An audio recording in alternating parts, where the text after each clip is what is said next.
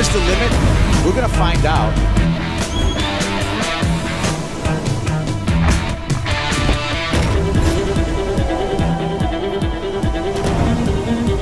Rounding into this one, this is Jamie Mitchell dropping in, bottom turn, coming through that section. And there it is, your 2016 champ of the inaugural Nazaré Challenge, Mr. Jamie Mitchell. And, it was hard. It was nerve-wracking. You know, it's like I said, that there are sort of three peaks, defined peaks, but they're not super defined. You never really know exactly where you are. It takes a swell of average height and it doubles, triples the wave face. So it's a special place on Earth that does that because of the bathymetry at the bottom here.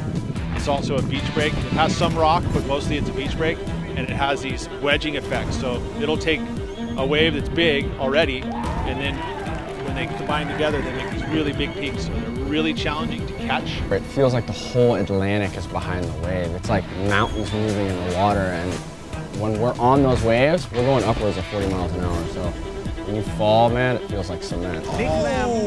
Oh man, that was a nasty wipeout. We're trying to push the limits of big wave surfing with paddling out here. It's the first time ever here at the Nazaré Challenge. You know, this is a dream come true. It's just so amazing for Nazaré.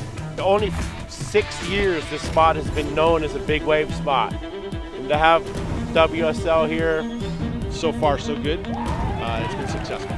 We got the best guys in the world, and I'm sure that we're all going to be able to put on a show. World Surf League's Big Wave Tour now brings its focus to the shores of Western Europe.